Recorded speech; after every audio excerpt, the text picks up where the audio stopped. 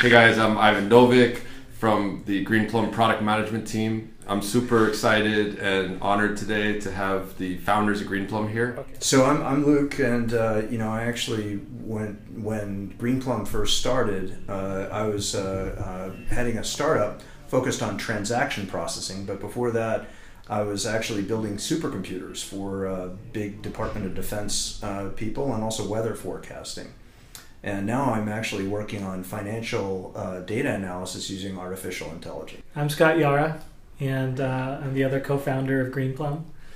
And prior to Luke and I putting our two companies together, I was a founder of a company called Matapa, and we were doing a bunch of custom engagements for AOL and AT&T to do log-based analytics.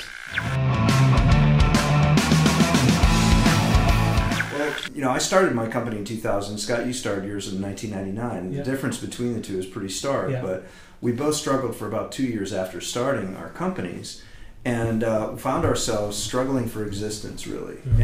And Scott, being a scrappy survivor, had scrapped together a contract with AOL to build this kind of clickstream database, and that was a very great thing to keep the company alive. And I was calling around looking for customers of transaction processing using our parallel scale-out transaction processing.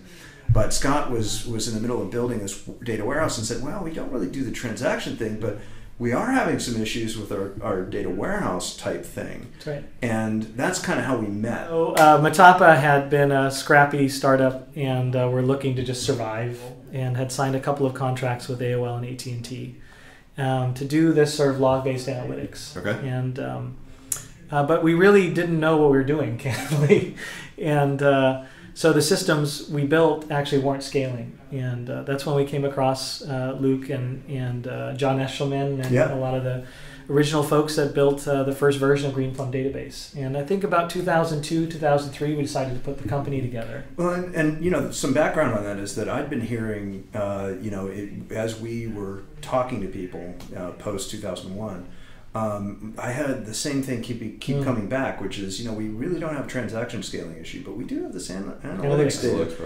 database problem that we're trying to solve, and it's really not working very well on these. And some of these places had spent millions and millions and millions of dollars on the equipment. And so parallel technology applied to that problem, which then you found Netezza, which had a machine with secret sauce, exactly, and specialized hardware. And I think, but in the DNA of both of the companies with Todd Papiano and everybody, your guys and our guys are kind of going, isn't there a better way? Right. And at that point we kind of started to say, if we join forces, we could attack this market. But there was that point when we were first starting, when I remember being in the room, and I remember looking around and I said, so we're going to beat Oracle? and it was kind of that question mark, and we all kind of looked at each other and said, yeah, you know what? We're going to go beat Oracle. That's right. Sounds good. And then, did you guys start with Postgres straight away, or did you change to... that was actually a decision process that we went through. Well, in my company prior, we had gone through and evaluated MySQL and Cloudbase and a couple of other databases, and then concluded that Postgres was the one that was closest in syntax and numerical representations to Oracle. And so we had based our technology on that one. And then when we got together, post figuring out that we were going to build this thing, we said, Postgres seems to be the one that has the most community. Exactly. Because one aspect of it was that we felt that if we were going to compete with Oracle, we had to compete with the army of Oracle SEs and everybody who had been trained by Oracle to tote the Oracle line. That's right. But were you trying to compete with Oracle across the board, or towards a certain segment of... We felt that the workloads had changed, and the future of the workloads were going to continue to be much more along that analytical analysis kind of realm, and that Oracle had a big weakness there. And so when we looked at the 800-pound gorilla, we knew we were going to compete with them in the field, and so we had to compete with Oracle. I mean, it was sort of that, we had to. And it's sort of odd to say now, but we were segmenting the market at a terabyte and above. At a terabyte. That's right. Okay. Terabyte. Yeah. That's Terabytes right. were a lot of data, 13, 14 years ago, and then quickly, we got into the tens of terabytes, and then multi-hundred terabytes. Do you remember the cost per terabyte was the metric we were using as a comparison, and the cost of a terabyte at Teradata was $1 million. That's right. Right? Yep. So we had $1 million per terabyte of managed system. And ultimately, I think our initial competition, we set 50,000 as our target. $50,000 a terabyte. Yep. How quickly did other customers kind of appear and show interest in this solution? Oh, lots of interest, tremendous interest. In fact, Scott, you and I were on the road immediately, kind of, as we were building product, we were kind of out there talking to companies like eOnline and CitySearch, and DoubleClick and CitySearch, and really aggressively going out and saying, hey, we'd like to tackle your workload with our prototype technology. That's right. And we were failing, but we were learning as we were failing. And everybody that we talked to was hitting for us. I mean, they were basically helping us to get past it. They wanted you to be successful. They really wanted us to be successful. And I think if it weren't for those early interactions, we really wouldn't have had the right design and the right... Including Mark Dunlap at Amazon. Oh, yeah. That was So what was the interaction with Mark? Well, Mark was running the data warehousing team at Amazon at the time. So Luke and I made a pilgrimage up to go visit him.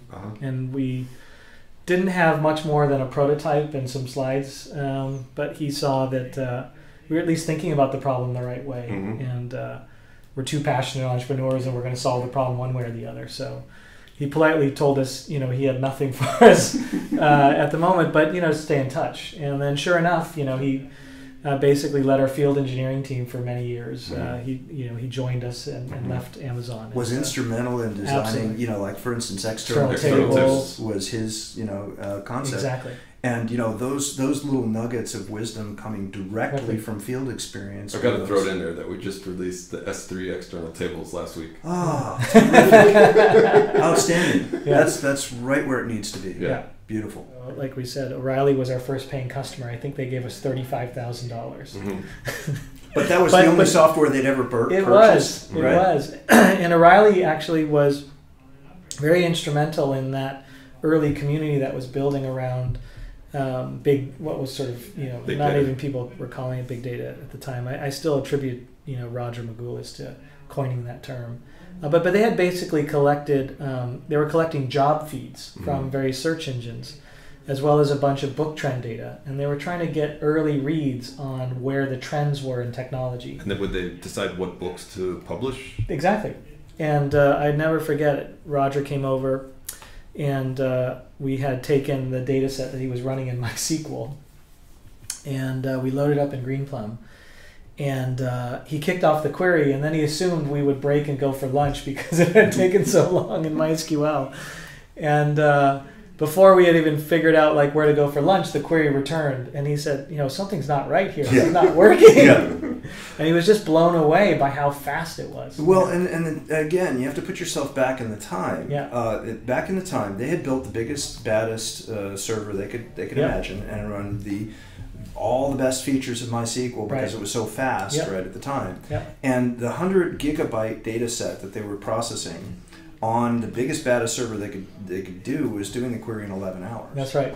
And so they're like, oh, well, let's test this new Greenplum. They came to the office and they're, I knew the guys were in there testing. I'm out of their hair, whatever. But then I started saying, hey, come on over here, take a look at this. There's something going on here. Because they had typed the query in and hit enter, and they said, Frank came up to me and he's like, hey, I ran it, but it came back too quick. And so and I saw them all gathered around the terminal, looking at the thing, and they're typing it again and again and again. It was running between 4 minutes and 6 minutes, and it was giving the right answer. Exactly. And this is on a cluster of 6 nodes in the back, and really amazing time. Cost less. So what about the early days with FINRA? How did that go down? FINRA was a lot of fun. I mean, kind of going back to the irony, we built out actually a great group of people in sales, right? We had just killer sales people. We really did. And one of the things that we were doing is we were going in and looking for where people were spending a ton of money. And we had found on Wall Street, that the FINRA group was actually doing massive amounts of data storage. And FINRA is what? It's the regulatory agency that actually scrubs all the stock data looking for irregularities. And they're sort of a pseudo-governmental, but they're a private firm, right? But they're responsible for archiving and analyzing all of this enormous volume of stock data. Mm-hmm. And so, I was brought in, and I think it was through Billy, and we set up a meeting with the guy who was running their data operations. And it was kind of like tough, because I was sitting there, he's like, we already have Oracle, we already have this and that, and it works. I'm like, okay, well, so tell me, how much money are you going to spend this quarter on storage? Just tell me that alone. And I didn't think he'd answer the question, right? But I just threw it out there. I'm like, tell me how much you're going to spend. He says, $8 million, like all proud. I'm spending $8 million on that. I'm like, oh, that's interesting. Because for $2.5 million for your however big it was, right.